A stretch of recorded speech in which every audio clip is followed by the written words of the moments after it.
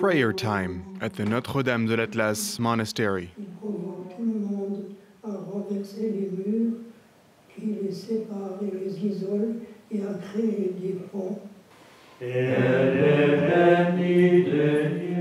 Father Jean-Pierre Schumacher knows what he's talking about when he mentions the need to build bridges between men. He's the last surviving Tibhirine monk in Algeria. In this rare video, the interior of the Tibhirine monastery in Algeria in the 1990s. At the height of the Algerian civil war, 7 Trappist monks were abducted here. The kidnapping was blamed on Islamist militias.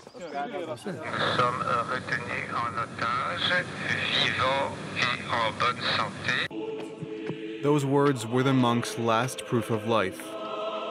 Their decapitated heads were discovered a few weeks later, but their bodies were never found. Jean-Pierre Schumacher survived by hiding in his bedroom. He remained in Algeria until 1999 before moving to Morocco.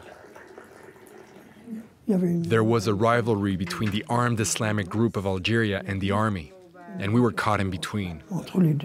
Each side wanted us to join them, but our only wish was that they would reconcile and make peace. That's one of the reasons behind our decision to stay there.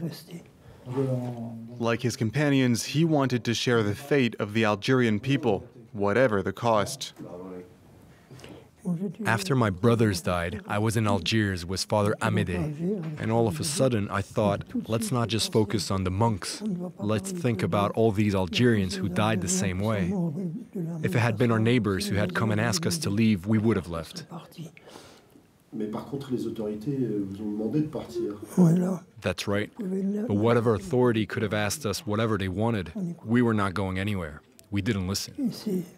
Sometimes I think that might have been one of the reasons behind the kidnapping. We were not obeying the authorities.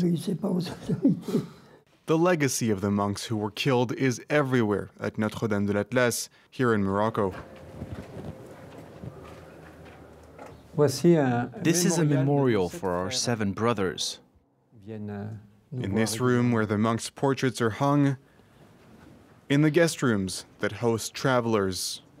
Qui s'appelle Frère Christophe, Frère Bruno, Frère Célestin. And even in the library, where the books that were once in Algeria have found a permanent home. It's really important for us to have these books. We can really reconnect with our brothers' way of thinking, and especially what they found meaningful in these books. I really reconnected with Christian through his love for the Quran, because we know that he prayed with the Quran. He used the Quran for his prayers. Christian de Chergé was the prior in Algeria's Tibhirine monk community. Throughout his entire life, he tried to create a fruitful dialogue with Islam. And just like in Tibhirine, the monks here in Morocco refused to attempt to convert Muslims.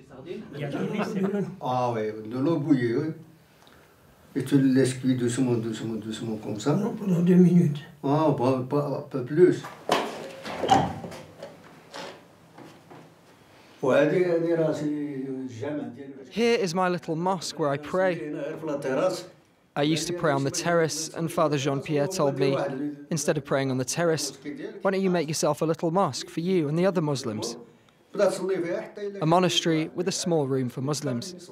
It's great. Rabha has been with the monks almost since they got here.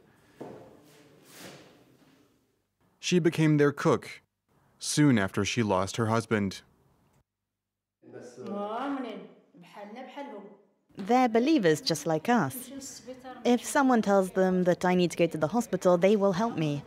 If there's a death, they will give the family a hand. If someone calls them, they won't come empty-handed. The Tibhirine monks were beatified on December 8, 2018, along with 12 other clerics who were assassinated in the 1990s. Father Jean-Pierre Schumacher often wonders why he'd survived. Here we're trying to live the very same way we used to back in Algeria. We never try to convert people to our faith. You know, the day I was told that our brothers had left us, I wondered, why was I still here alive? Why is my lamp still turned on? I was constantly thinking about this. But one day, a sister wrote to me and she told me, some lives have been taken away to be a testament of the greatest love there is, and others have remained so that they could carry out this message by living. So, am I doing this right? Well, only God can tell.